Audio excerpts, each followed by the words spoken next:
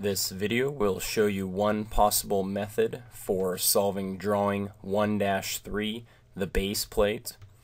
Now, if we take a look at our drawing, we see a lot of different dimensions. All of the dimensions are located around the drawing in red, and then we also notice some green lines with some dashes. Those green lines are center lines, which will help us center our drawing and center different components in our drawing. The red ones, of course, we're going to use to help us figure out what to actually draw the measurements to. In previous drawings, we've started in the top left-hand corner and drawn from there. Sometimes it's better to draw an overall box around our object, and then we know that everything we draw goes inside of that box. So the first thing I'm going to do is locate the overall width and height of our object. So we are at 8.50 inches and 5 inches over here. So let's start a new drawing using the TD template. I'm going to draw a box 8.5 inches by, jump back over here, 5 inches in height. 8.5. Now, to close this box, I could draw a line straight up at my 5 inches. I could use the OSnap command and just snap to that line, or I could also push C on my keyboard, which stands for close, and press the enter key, and that will attach my next point to the very first point that I started. That's another shortcut you can use to close some type of an object that you're creating. So I have my overall box around my object, and I need to come back and start finding certain parts that I'm going to draw within that box. Now, because I drew those lines to 8.5 inches by 5 inches, I know that everything I draw has to go inside of that box.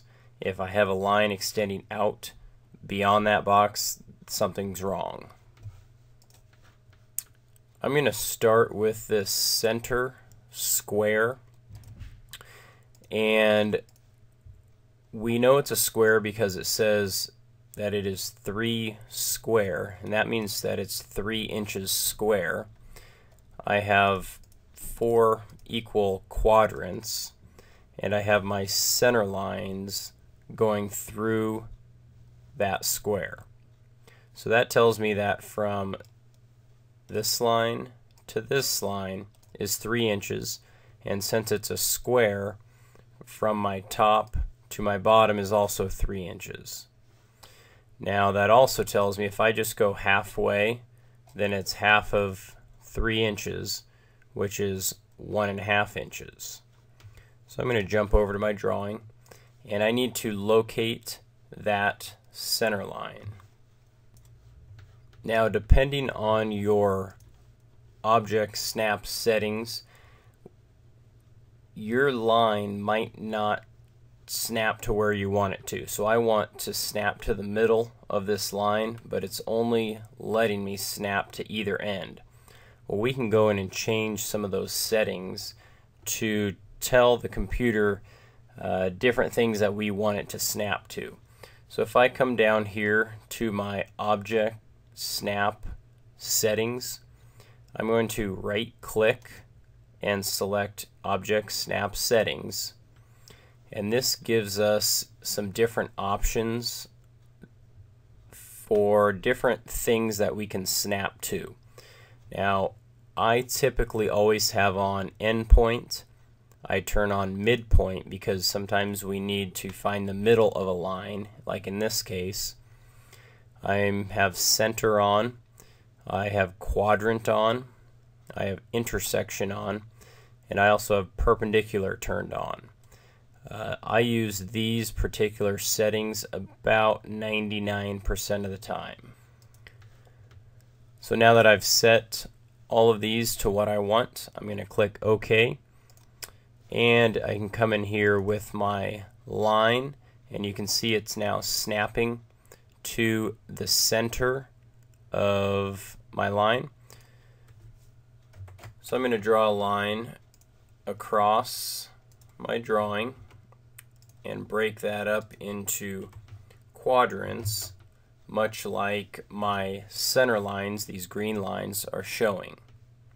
Now I can come back and draw this square because I know it's 1.5 inches off of that center line. So I'm going to come over here, I'm going to touch the center point, and without clicking I'm just going to drag to the left and type 1.5, enter. So that will start my line 1.5 inches away from that center. We'll go 1.5 up, 3 inches over, 3 inches down, 3 inches over, C, enter to close it. So now that we have our center square made, we can take a look at these other boxes. Now we know that the boxes are 1 inch away from our square that we just made. So I'm going to put a couple of those lines in first. To do this, I'm just going to offset 1 inch the sides of my square, and then I can take a look and see that the distance between each line on the box is 0.75. So now I'm going to offset 0.75,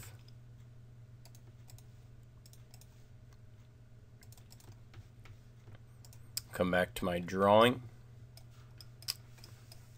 and I can see that my box is 2 inches tall. And over here we have a similar measurement, which is 1 inch from that center mark. So I'm going to offset 1 inch. I'm going to offset this center line. Okay. Now it's getting a little bit confusing. So I'm going to come in here and trim, press enter to select everything. I'm going to trim off some of these lines that I don't need. And there's my first one there. Let's trim back some of these. There we go. And we still have our center lines in. Press escape to exit out of that command. Let me get rid of these lines here to make it a little clearer. So I have my center boxes. Now I need to come back and figure out these angles. Well, I need to find some points of reference to start these angles. If I zoom in down here, I know that 2.25 inches, I have this point right here, and I'm going to be angled up at a 30-degree angle. So I'm going to come in here, 2.25, and I need to come up at a 30-degree angle. Now if I look at my angle measurements and I compare it to the original drawing, I know I have to go up to the left. But as I go up to the left, my measurements are 100 and some odd angles, and I'm not quite sure. 30 degrees is over here to the right, but I need it over here to the left. So I need to figure this out. I went ahead and drew our coordinate, degree, angle, little diagram that I had used previously. Now we want to make a line upwards to the left, going up this way at 30 degrees. Well, if we make a line 2.25, if we make a line straight to the left, that's going to be 180 degrees. If we look at our drawing and we make a line straight to the left, that would be 180 degrees. But we want that 30 degrees up from 180 degrees. So let's jump back here to our drawing. If we're at 180 degrees, we need to go 30 degrees this way, which means we would have to subtract 30 degrees from 180, which would give us 150 degrees.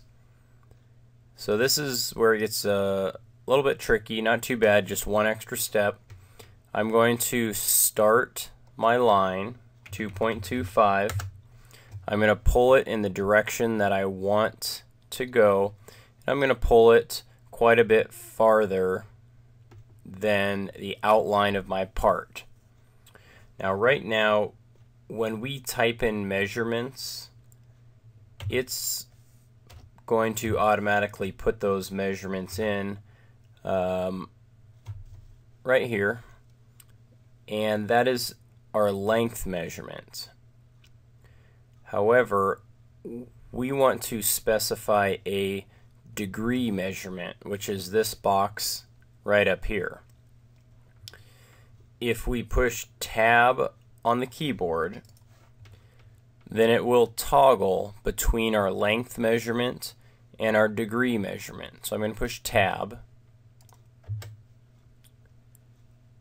and I'm going to type in 150.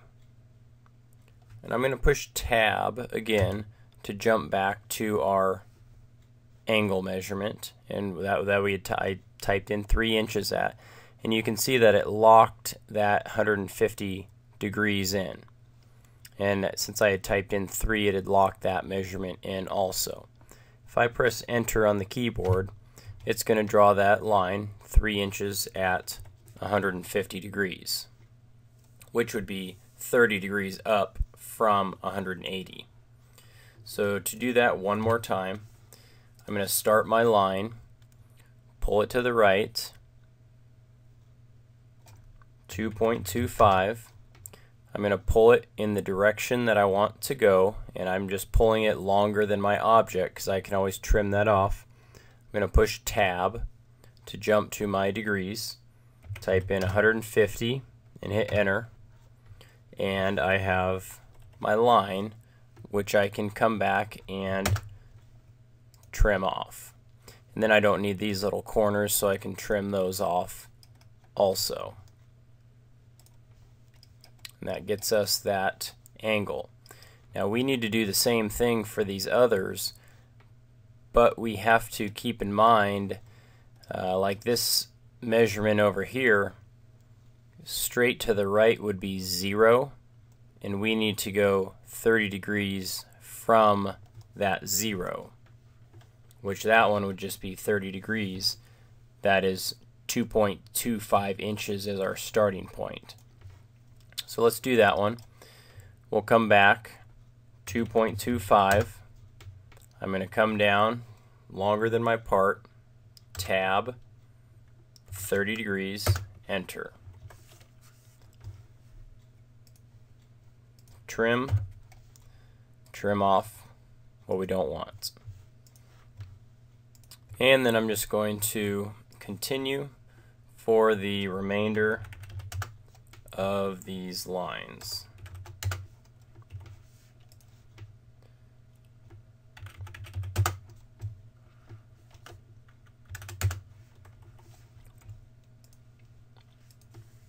Trim off what I don't want.